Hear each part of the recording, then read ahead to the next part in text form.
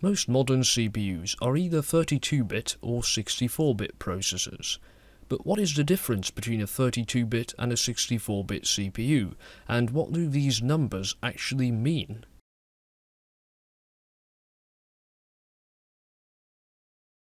In order to understand everything in this video properly, we first need to take a look at how we normally count. We humans count in a system called decimal, where there are 10 different numerical digits, 0 to 9. This means that every time we multiply by 10, we add a digit, so we have ones, tens, 100s, 1000s, and so on. For us, this system works great, but for computers it's impractical, and that's why computers use a system called binary. In binary, there are only two different numerical digits, 0 and 1. This means that every time we multiply by 2, we add an extra digit. So in binary, we've got 1s, 2s, 4s, 8s, and so on. Counting in binary is quite straightforward. 1 is just 1. Then for 2 you need an extra digit, so that becomes 1, 0. 3 will be 1, 1. 4 needs another digit, so 1, 0, 0, and so on. These binary digits, these zeros and ones, are what we call bits, and in computers those bits are represented by on and off. Okay, so now we know exactly what bits are, and we can move on. So, what do 32-bit and 64-bit mean in the CPU spec sheet? Well, this number usually refers to the CPU's register width. So, what is that? Well, a CPU is of course a device that you can send data to, and there are several types of data that a CPU is able to receive. Two of them are relevant for now. First of all, there are numbers, and of course those numbers are represented in binary. A CPU can also receive instructions. Instructions tell a CPU what to do. For example, an add instruction tells a CPU to add up some numbers, and a multiply instruction tells a CPU to multiply some numbers. Now, register width refers to the amount of bits a CPU is able to take at once.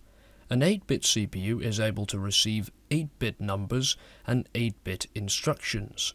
A 16-bit CPU is able to receive 16-bit numbers and 16-bit instructions.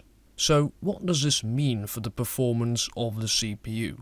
Well, actually not that much. One advantage is this.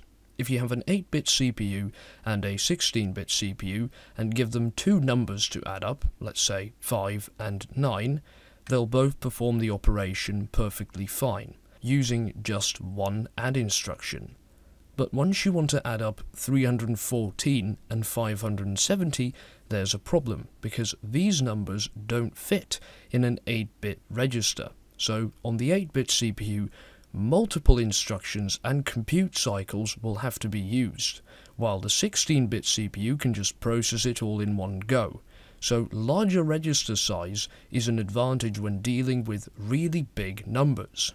On the other hand, when we bring this conversation back to a 32-bit CPU, we can see that a 32-bit CPU can already deal with massive numbers, so a 64-bit CPU is only faster when dealing with insane numbers, which is something that doesn't happen very often. But if all of this makes such little difference, why do all modern PCs use 64-bit CPUs? Well, that has to do with RAM, random access memory.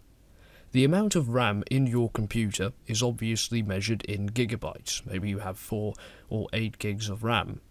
The CPU in your computer can actually address every single byte of data in this memory, and that's because every single byte has a corresponding memory address, and that address is simply a number in binary. Now, here's the problem. An 8-bit CPU can only deal with 8-bit numbers, and therefore it can only deal with 8-bit memory addresses. This means that there are 256 possible addresses, and since every single byte has an address, the 8-bit CPU can only address 256 bytes of RAM. A 16-bit CPU can use 16-bit memory addresses, which means it can address 65,536 bytes of memory, which is 64 kilobytes. A 32-bit CPU can address up to 4 GB of RAM. Now, since modern computers often have more than 4 GB of RAM, we need 64-bit CPUs because those can actually address this amount of RAM. So that's the main reason why 64-bit is considered to be better than 32-bit. You do need a 64-bit operating system on your computer to actually utilize this functionality. So there you go. Now you know what these bits actually mean and what the difference is between a 32-bit and a 64-bit CPU. I hope you've enjoyed this video and thank you for watching.